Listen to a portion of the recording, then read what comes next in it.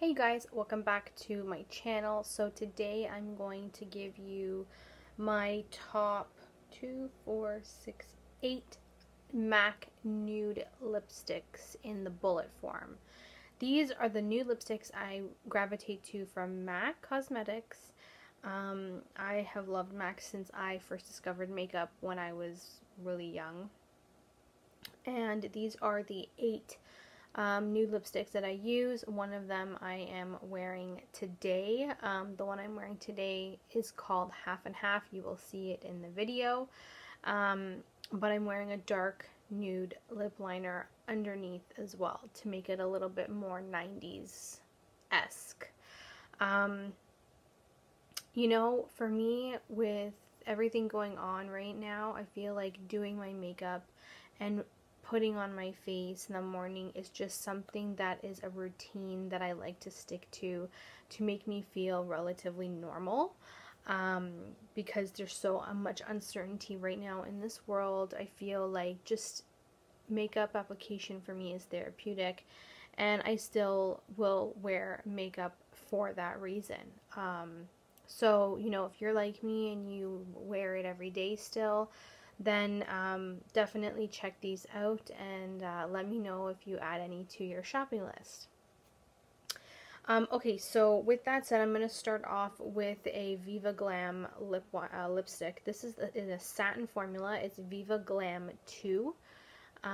So that is what the color looks like. I'm not going to swatch on my hand because I have self-tanner on and I don't want to rub it off right now. So I'm going to swatch on a white piece of paper.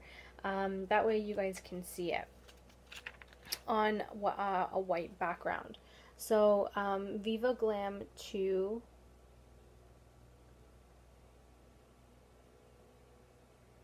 So it's really pretty. That's Viva Glam 2. It's more of like a muted rose, I would say, but it's very, very pretty, especially if you're looking for a My Lips but better color. This is a nice one. The next one I have is Blankety. It's an amplified formula. That's what it looks like in the tube. I'm gonna just put Blankety underneath. Blankety is more of a peachy-ish undertone when you compare it to Viva Glam 2. Viva Glam 2 is more of a rosy toned. This is more of a burnt peachy undertone, which I like. Definitely up my alley. So Blankety. Then I have Kinda Sexy. This is a matte formula. So the matte formulas are a little bit drying. That's what they look like. I have gone through a Kinda Sexy tube already once before. It takes me a while, but I can get through them. So this is what Kinda Sexy looks like.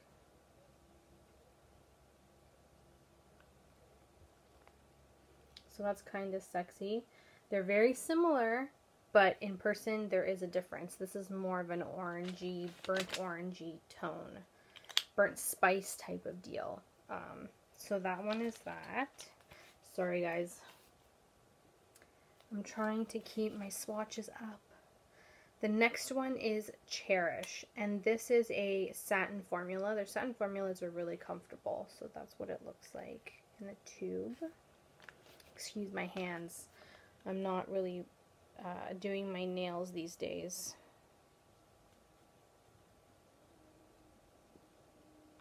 So this is Cherish. It's more of like a brown.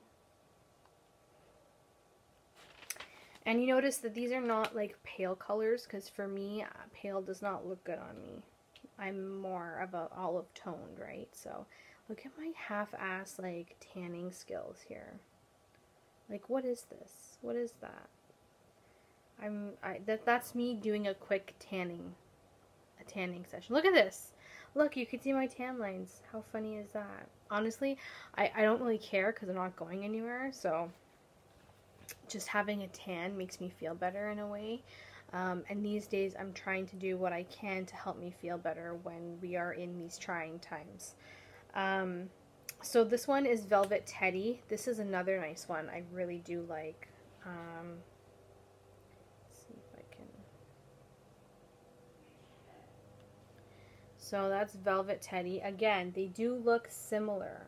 They look similar, but in my eyes, they are different. You also have to go with what your skin tone really goes well with. These are the ones that go well with my skin tone the best. This is half and half, and I was actually wearing half and half right now, and earlier today I was wearing it when I went out to grab some lunch. So this is more of a brown. See that? More of a brown. But nonetheless, it's still nice. I like wearing half and half because it reminds me of coffee, and it's a 90s look. So, you know, it is what it is. I don't mind the 90s look. Two more, guys. Okay, so this one is a frost, and I'm not a fan so much of the frosted lipsticks by MAC. But this is the only one I will wear that is a frost formula, and it's Angel. When I did my review of all of my lipsticks, I had a little background story with Angel from when I was younger. This is more of a pinky nude.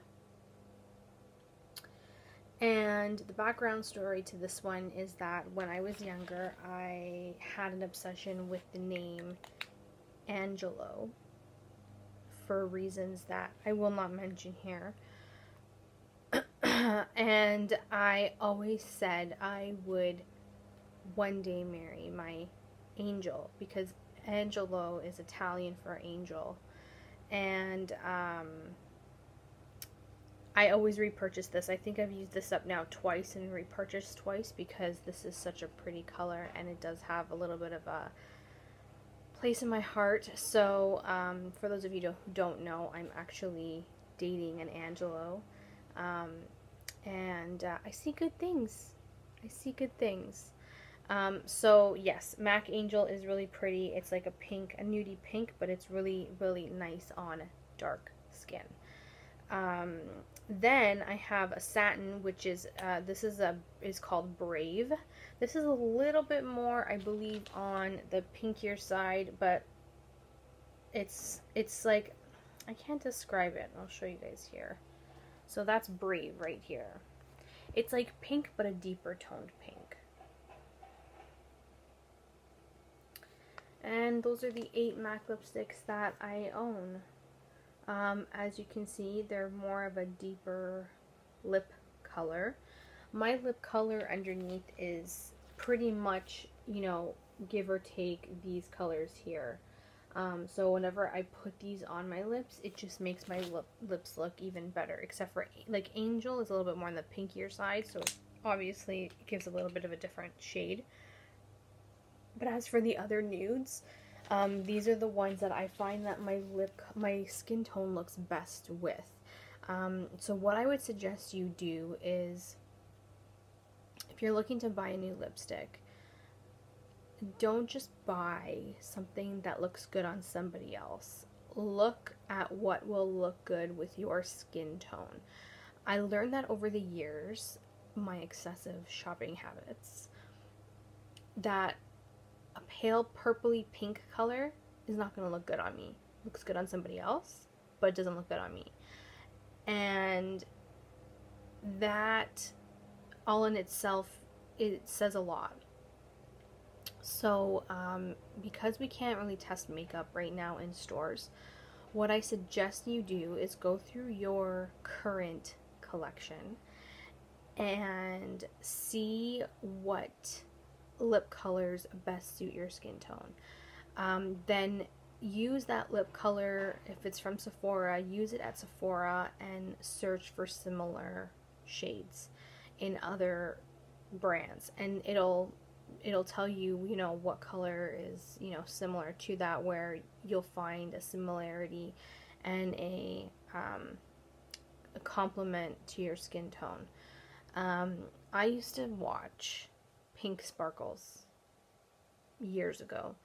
She is a Canadian from Saskatchewan. She used to be a mortician, and she ended up coming out of that job for health reasons because of the chemicals that they use. Anyways, she's very, very, very fair, blonde, like platinum blonde hair, and she used to always wear, there was this MAC Snob. Always